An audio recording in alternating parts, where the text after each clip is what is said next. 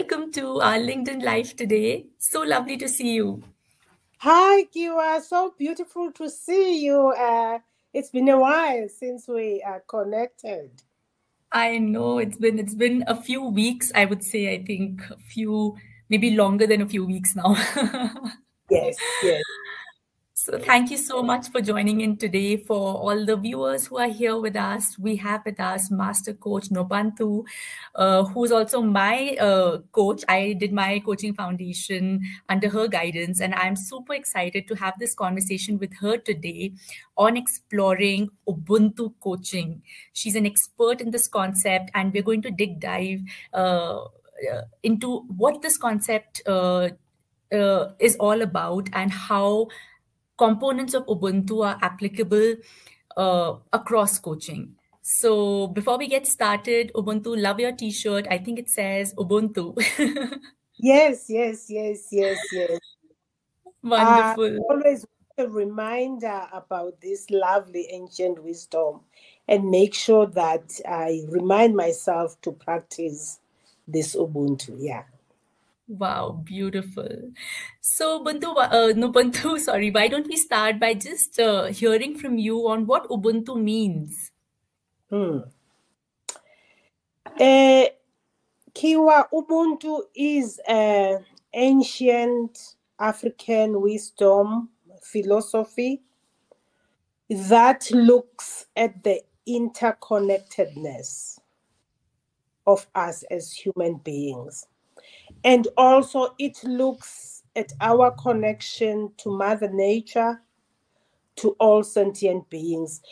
It somehow tries to sort of look at how duality does not help us and sort of promotes non-duality.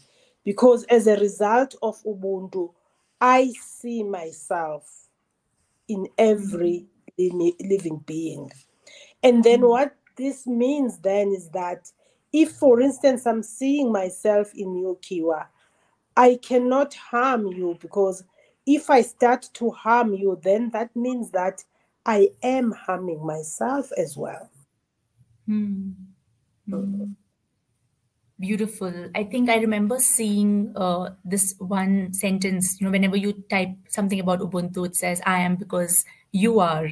So I think whatever one experiences, it's not possible for us to not have a part of that reflected in how we operate or how we think.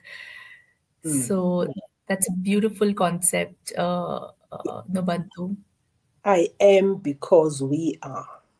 I am because we are.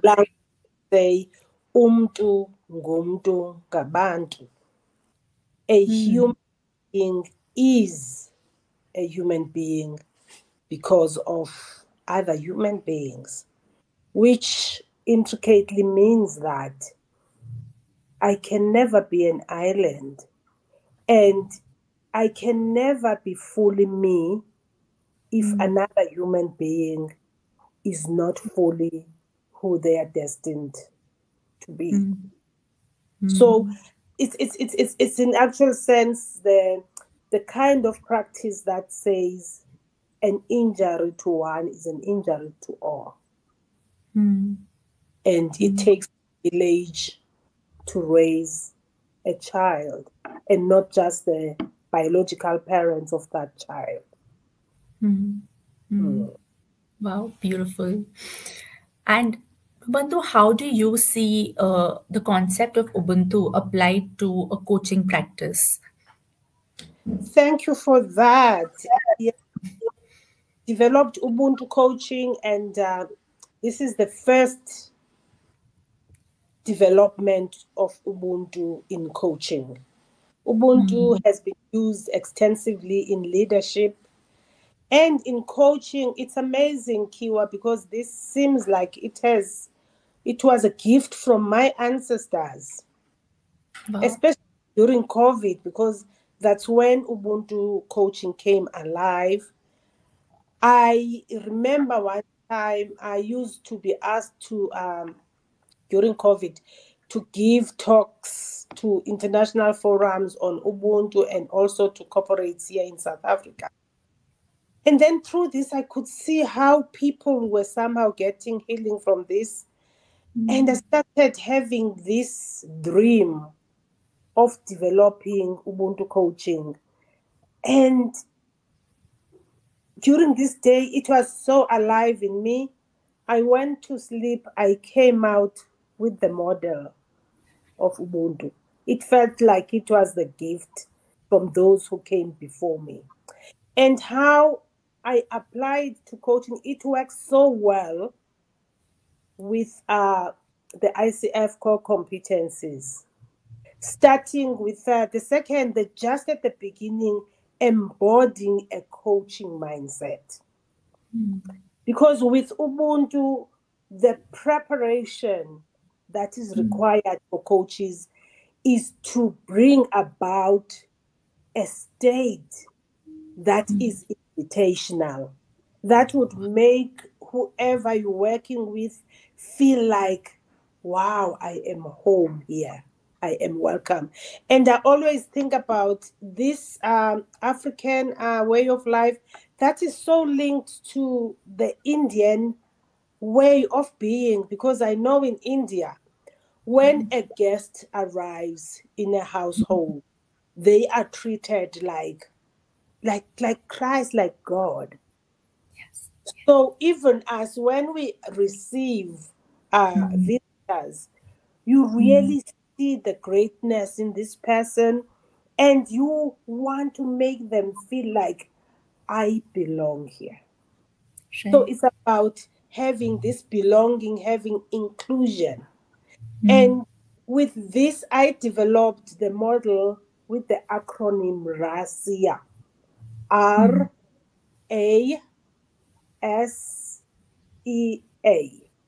And the RASIA is, the R is receiving. How important it is to receive the client. And if you're thinking about this receiving, if you think about the ICF core competency 4, cultivates trust and safety. This is about this. And in coaching, when I take people through coaching, we need to spend more time on the R. Because remember, we are having a client who is challenged by whatever they are challenged with, who has got to open themselves up to a coach. So we need to spend more time to make sure that they really feel at home, they really feel accepted and received. And if you're thinking about this, really it's about, come, let's breathe together. It's about, I as a coach, I'm just like you. I'm human. I'm vulnerable. I'm open to learning. I don't know it all. Bringing in the beginner's mind. So once now you get through this and ensuring that, Sawubona, I see you. I'm here for you. You are the main important person in the right now. Then we move to the A of Rasia, which is, you now accept the client for who they are, and also you acknowledge the client for their courage coming to you to be able to co-create the solutions they are looking for with the coach, and knowing that, yes, I do have all the resources required to solve this problem. And then if we're looking further, Ra, A, S, then the listening. And you know, what I do, for instance, before coaching, I would ensure that my body is open to listening. I would be doing walking meditation. I would be beating my African drum to feel that vibration. And then as I sit with the person, then I can hear them, not just with the ears. Right. with the heart and with the body. And as I do that, not just summarizing, because summarizing can be like a parrot fashion, but it's so I really hear you. And try and feel that this is really a partner. I am Jen. And through this, because as people of African descent, we love being in the body, the connection with the body, rather than listening to what is being said. We pay also attention to what is in between the words. What are the non-verbal cues that when a client says something, something happens in the body, and then just evoking awareness as far as that is concerned, which is the E of Rasia. And then we stay in the curious mode of A. We ask questions to get the client to commit to action. So we receive the client, we accept, we acknowledge the client, we summarize what the client is saying, evoke awareness, and then stay in a curious asking mode. That's the Rasia model. Fantastic. I almost, as you were sharing, of course, I got reminded of Coaching Foundation and training under you, Nobantu, and how you actually, in my personal experience, exhibited those, while facilitating that space for us. So it was so wonderful to hear all this, because I could connect the dots to how you were as a coach and a facilitator. And hopefully, like, those are some of the skills and mindsets that I'm being able to also follow now as a learner coach, with this support that you've provided. And I was also thinking about one more thing as you were sharing, Nobantu, that this in a way gives complete respect to the wholeness of the being. And it's so beautiful to just be in that energy and space, and create that for another person.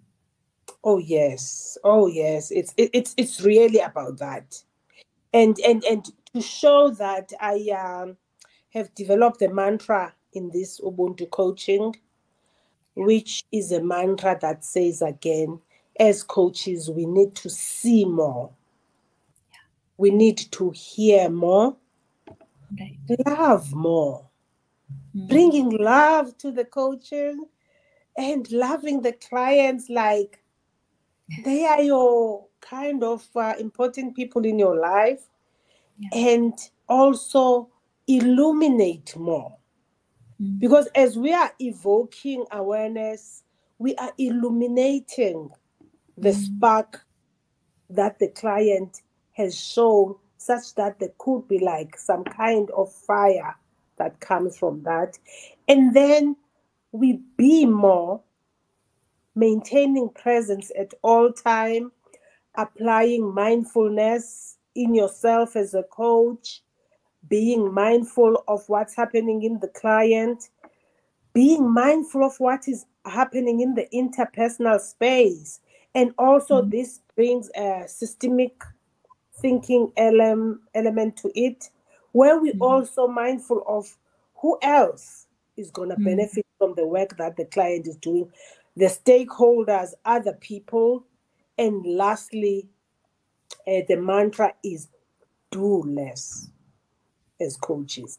This is the work of the client, and they are the ones who have got to be doing all of the work.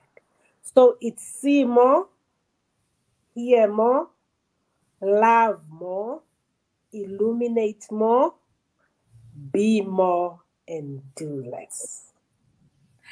Love it. I remember the first time you had shared this, we were all like, oh, wow. Like, we are supposed to do less. And, as when you start off, you think like there are 10,000 things that you need to do. And the moment you actually embrace this, you see a complete shift in what you bring into the space for the client. And the client then leads. And it's really beautiful to see that. Exactly. And also, if you're thinking about it, Kiwa, this gives the client the confidence, oh my goodness, I can do this. And also now it's like they own up. the process, and whatever they implement afterwards. Wow, I just thought about that. I had this light bulb moment that came as a result of someone believing in me that I can do it. Wow, I can feel the energy till here, Nobantu, the positivity, the strength that you carry. I can feel it till here in our conversation today.